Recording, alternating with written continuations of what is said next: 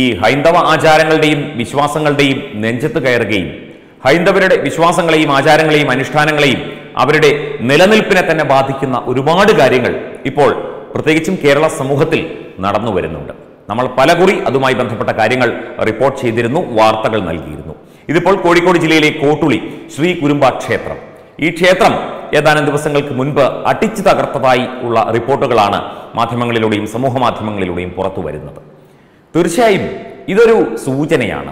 ഇത് സത്യമാണെങ്കിൽ അല്ലെങ്കിൽ ഇതിന്റെ അന്വേഷണം ശരിയായ രീതിയിൽ നടക്കുകയാണെങ്കിൽ ആരാണ് ഇത് ചെയ്തത് എന്ന് കണ്ടുപിടിക്കേണ്ടത് തീർച്ചയായും നമ്മുടെ കേരളത്തിലെ നിയമ സംവിധാനമാണ്. എങ്കിലും ഇതൊരു സൂചനയാണ്. ഇത് ആര് ചെയ്താലും.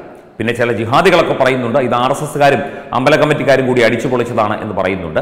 അവർക്ക് ഒന്നും അറിയാത്തത് കൊണ്ട് എന്തെങ്കിലുമൊക്കെ വിളിച്ചു പറയുന്നു എന്നേ ഉള്ളൂ. കാരണം നരേന്ദ്രമോദി അധികാരത്തിലേറ്റപ്പോൾ വോട്ടിംഗ് യന്ത്രം വീട്ടിൽ കൊണ്ടുവച്ച് വോട്ട് ചെയ്താണ് അധികാരത്തിലെത്തിയത് എന്ന് പറഞ്ഞു നടന്ന വിഡ്ഢി കൂശ്മാണ്ഡങ്ങളാണ് ഈ ജിഹാദികൾ. തീർച്ചയായും അവർക്കൊക്കെ അർഹിക്കുന്ന പരിഗണന അവഗണന മാത്രമാണ്, അല്ലെ?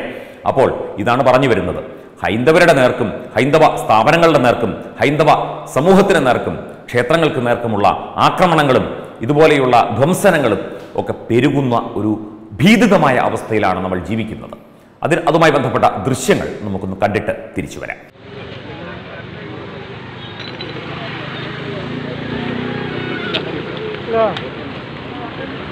ഈ കുറുമ്പ ഭഗവതി ക്ഷേത്രമാണിത്.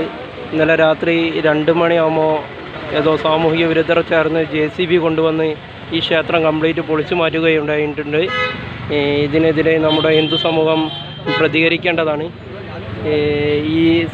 ഈ അമ്പലത്തിൻ്റെ ബാക്കിലായിട്ട് കുറച്ച് സ്ഥലമുണ്ട്. ആ സ്ഥലം ഒരു മാപ്പിളമാരതാണ്.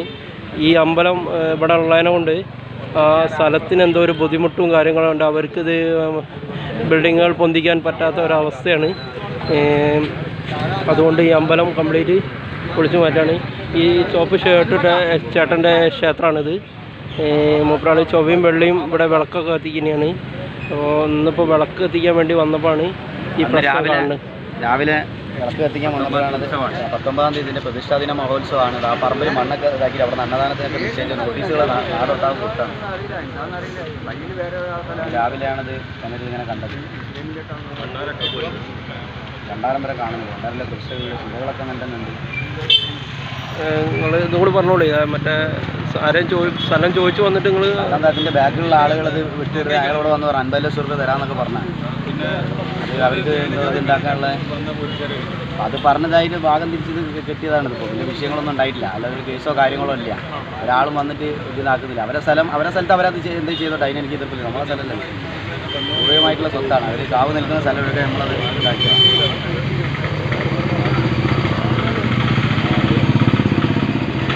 ഒരു ചെറിയ കുടുംബക്ഷേത്രമാണ്. ആ ക്ഷേത്രത്തിന് അതിൻ്റെതായ വിശ്വാസങ്ങളും അതിൻ്റെതായ ആചാരങ്ങളും പാലിച്ചു പോരുന്നുണ്ട്. അതിൻ്റെ ഉടമ, ആ ക്ഷേത്രം നടത്തിക്കൊണ്ടു പോകുന്ന ആ വ്യക്തി പറഞ്ഞത് കേട്ടില്ലേ? ഇതൊക്കെ ശ്രീ കുരുമ്പ ക്ഷേത്രം, ഇതിപ്പം ഈ ചെറിയ ക്ഷേത്രമായാലും വലിയ ക്ഷേത്രമായാലും ഒരു വിശ്വാസത്തിന് നേർക്ക്, ഒരു സമുദായത്തിന് അല്ലെങ്കിൽ ഒരു സമൂഹത്തിന് നേർക്ക് ആണ് ഈ ഒരു വാൾ ഓങ്ങിയിരിക്കുന്നത്.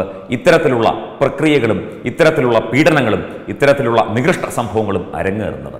നമ്മൾ തീർച്ചയായും ജാഗരൂകരായിരിക്കുക, ജാഗ്രതയോടെ ഇരിക്കുക.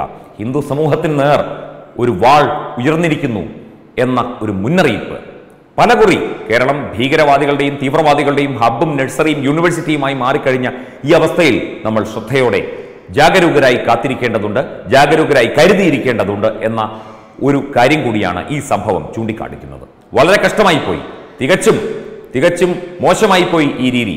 ഇത്തരത്തിലല്ല പ്രതികരിക്കേണ്ടത്. എന്തുണ്ടെങ്കിലും നിങ്ങൾക്ക് എന്തിനു പ്രതികരിക്കാനും അതിൻ്റെതായ വഴികളുണ്ട്. പക്ഷേ ജിഹാദികൾക്കും ഇതുപോലെയുള്ള കപട മതേതരവാദികൾക്കും ഇടതുപക്ഷക്കാർക്കും ഇങ്ങനെ പ്രതികരിക്കാനേ അറിയൂ. ഹൈന്ദവ വിശ്വാസങ്ങളെ ചവിട്ടിമതിക്കാൻ ഇനി നമ്മൾ അനുവദിക്കില്ല. Web desk Tatwamayi news.